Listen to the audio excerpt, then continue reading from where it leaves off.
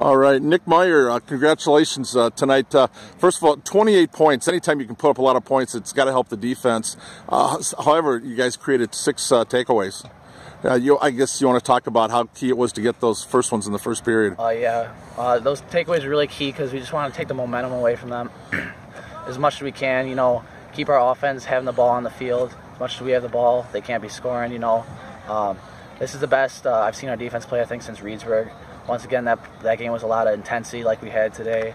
So I'm just really proud of our defense, our offense, and our special teams for coming out, playing with that high intensity, that energy that helped us propel to this win tonight. Anytime you can get one on fumble recovery on a kickoff and get a short field, I think you pretty much lived on their side of the 50 the first half.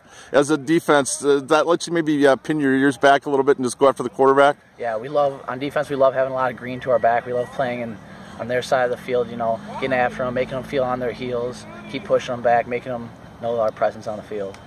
Tease Trey a little bit about a lot of yardage tonight, didn't get in the end zone, but he made some big plays for you on defense too.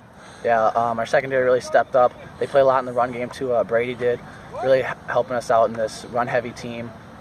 Really proud of our guys and what we were able to do tonight. All right, well, congrats. Thanks a lot. All right, thank you.